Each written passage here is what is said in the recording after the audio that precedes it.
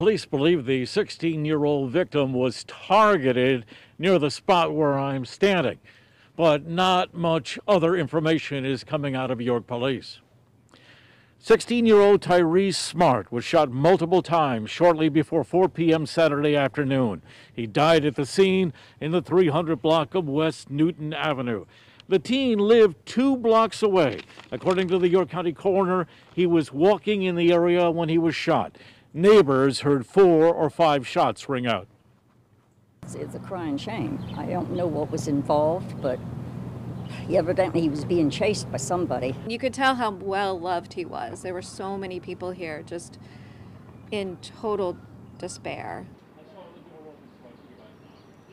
In his Monday message, York Mayor Michael Helfrich called it a terrible weekend where we lost another young man to the violence of the streets. The mayor says he'll have more to say about guns coming into the city later this week, guns getting into the hands of young people.